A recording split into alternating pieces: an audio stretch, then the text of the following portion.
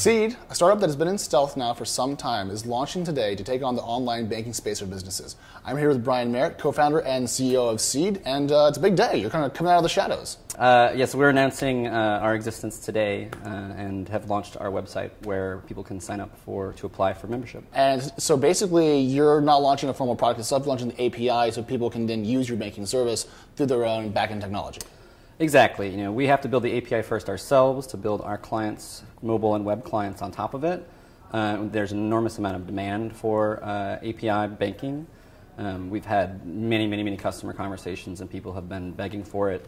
The industry has been sort of begging for it for a while. So while it's a non-traditional bank, in the sense that most people don't know what the hell an API is. True. For those people that do, we felt that releasing the API as soon as possible would allow them to start working with it and allow us to improve it and make sure that we're serving their customers the best way possible. So there are a lot of banks that have online components. There's even some online banks, and there are also business banks. So you're kind of bringing us all together. What's the specific problem you're really trying to tackle with Seed? The bottom line is that we're dedicated to making it as easy as possible to start and manage a business. So existing banks make it unnecessarily difficult with bad fee structures, bad technology, and poor service. And we want to use design, technology, and service to save time and money and help business owners just manage their businesses more easily. Can you afford to charge lower fees or have a better fee scale and still be profitable?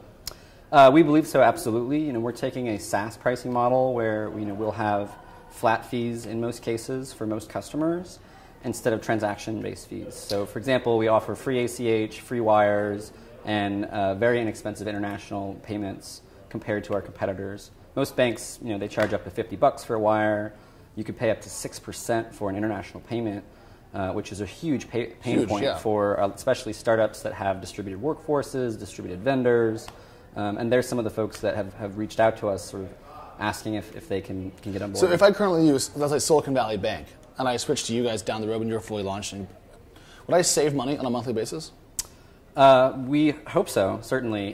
The challenge that we have is that existing banks have fee structures that even their own customers can't understand, let alone somebody on the outside. So, we talk to customers, ask them how much they pay for banking. Most of them don't know. When they go and look, they say, oh, well, hey, there's these transaction fees here, and this online banking fee there, and there's a statement fee of $3 there, and if I call somebody, it costs me $5, and so we think that we can give a flat price that's transparent, and so you have consistency month to month. And within that pricing, we'll offer as many free services as we can, within limits, obviously. If you have to make a million transactions or something, then maybe we'll have to put you in a higher tier. But to confirm, though, you're launching the API today, and then you're going to build your own clients on top of them. So yeah, we're actively. If I don't know how to program, I won't have to always be able to do that to use your service. Our existing product is not going to be useful to you if you're a business without programmers or you don't want to work with programmers. Mm-hmm. And most businesses, will never know what an API is. They never will care, and that's great. But the customers that want it, we want to put it in their hands as soon as possible. Right. But we're actively working on our mobile and web clients today, and they'll be released as soon as possible. And give me some feeling here. As soon as possible could mean a week, could mean a year. Like, what's the general time frame? It's hard to say. It depends upon hiring and a lot of other factors. We hope to be able to launch at least the sort of early versions of our clients within the next 3 to 6 months. Thanks for coming in, and we will see you at Demo Day. Thanks very much. Thanks for having me.